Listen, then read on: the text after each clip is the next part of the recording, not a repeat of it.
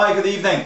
A few weeks ago I wrote to my website a blog about counting threes and fives. The link to my website is at the bottom of the video. Anyway, I thought I'd do a video this evening just to demonstrate that for you.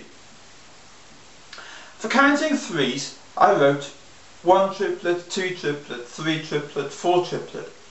Sounds like this.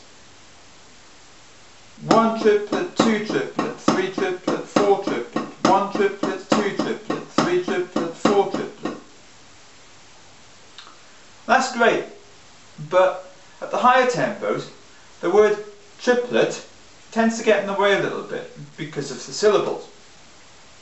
So what I'd suggest to you for the higher tempos is to replace triplet with E and R, which will sound like this.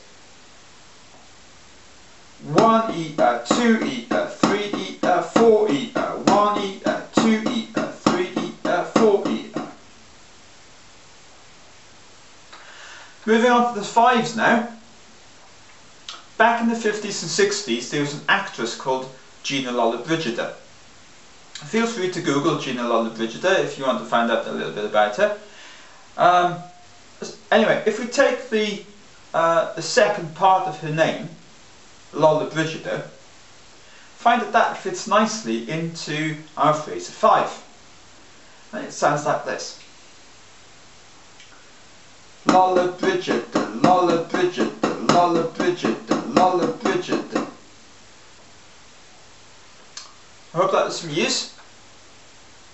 Have fun, and I'll see you soon.